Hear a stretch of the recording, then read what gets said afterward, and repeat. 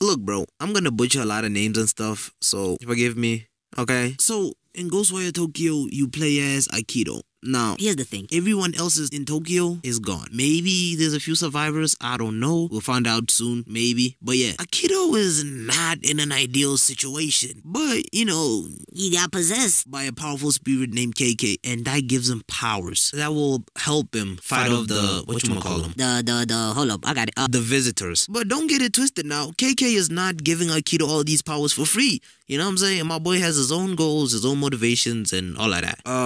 There's a strange group of dudes with Hanyamax, and let's keep it a buck. Those dudes are probably responsible for the disappearance of everyone in Tokyo, and they probably brought the visitors here. Alright, final thoughts. I mean, I like where the story's going. Plus, I think it's pretty cool that the invasion already happened. You know, the game doesn't start there.